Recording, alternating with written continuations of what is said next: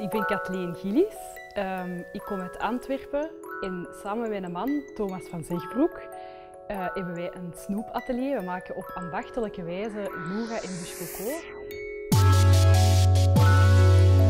We zijn ook al heel lang met eten bezig, met experimenteren, zelf dingen proberen.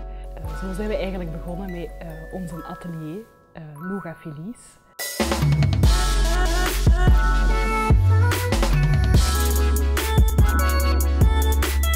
Omdat we er eigenlijk een gastronomische twist aan willen geven, willen wij de mensen eigenlijk een inkijk geven in wat dat we juist combineren en wat dat het verschil is tussen een kwalitatief ingrediënt en een minder kwalitatief ingrediënt. We willen de mensen heel graag laten ruiken, proeven ook, laten zien wat dat we juist doen, wat dat de ambacht juist inhoudt.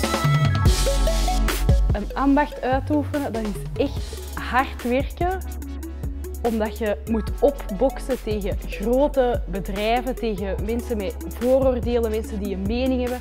En het is echt hard knokken om dat te kunnen realiseren. En we doen dat met heel veel trots en we vinden dat heel tof dat er een dag van de ambachten bestaat. En dat we eraan kunnen deelnemen en dat dat een forum is voor jonge mensen gelijk wij die iets willen vertellen eigenlijk.